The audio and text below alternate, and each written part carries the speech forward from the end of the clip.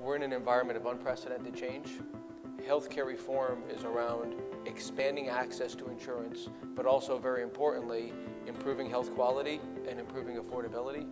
And that's a journey. It's more of a marathon, not a sprint.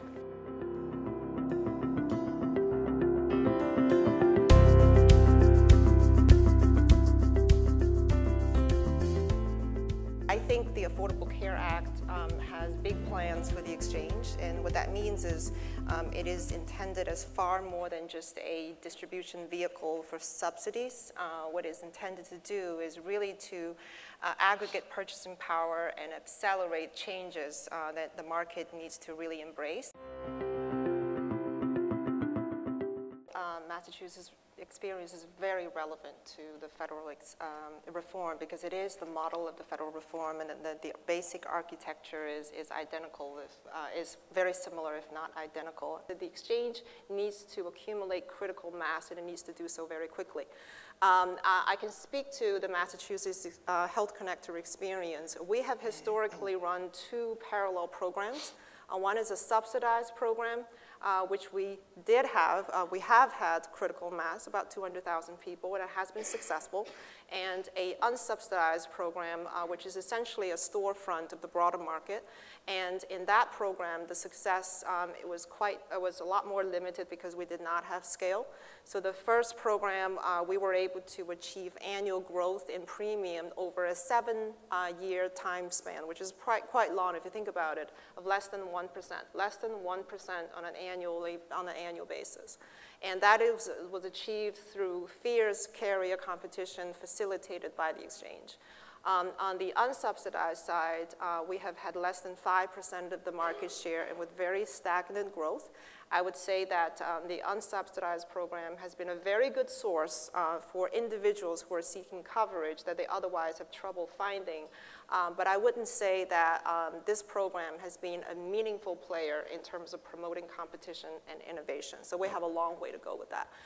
So this is very important scale, and I think exchanges across the nation, as you think about the future, they need to have a growth strategy. They need to have a volume strategy. And then to achieve that, a few things are important. Obviously, in the short term, you have to make sure there's a website that actually works. You actually have to have a front end that can take people's calls and making sure they have good experience. But there are some more fundamental things. Price advantage is very important. Now, that's good news because with subsidies, the exchanges do have a price advantage to begin with. So one thing that is good from our perspective is that by way of the ACA, now we're integrating the subsidized side and the unsubsidized side, and so it's one market, one set of rating rules so that a carrier that is well positioned in a subsidized space is also attractively positioned competitively in the unsubsidized space, so it could be better positioned to gain growth in a broader market as well. We've been quite consistent since before the law was signed that we saw that the changing U.S. marketplace presented a potential attractive growth opportunity. And so why do I caveat it that way? Because to be attractive as a growth opportunity, you not only need to have the scale and volume, but it needs to be sustainable.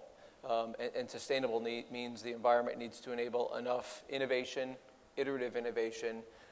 We believe in incentive alignment and transparency, so enough incentive alignment and transparency for an organization who's going to dedicate the investments to be able to continue to innovate, engage individuals on a personalized basis, and drive sustainable value. So said otherwise, if an exchange is simply a purchasing vehicle to push price controls into the delivery system, we don't think that's sustainable, and nobody is pushing for that today.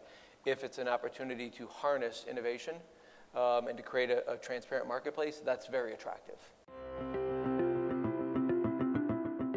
The story in 6 months or a year or 3 years will not be about the website and all the rollout debacle. The real story, again, will be, of course, the millions of Americans who are now uninsured who will have coverage. It will be about the quality of that coverage and the value. Those are the stories that expect to see a year from now by the end of 2014. And so, I'm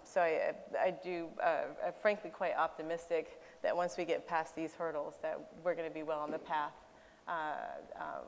to health reform as we all had hoped it would be.